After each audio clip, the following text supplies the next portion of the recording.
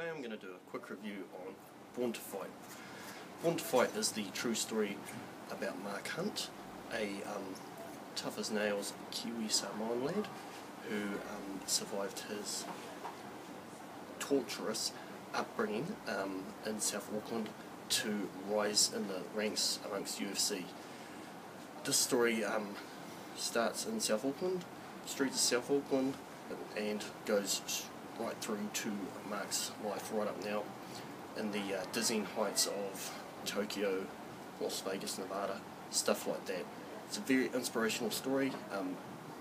I recommend any New Zealander to read it. It's tough as nails account about Mark. He writes as hard as he hits in the ring, and I'd just like to wish him well on an upcoming UFC bout at the start of July. Go Team Hunt.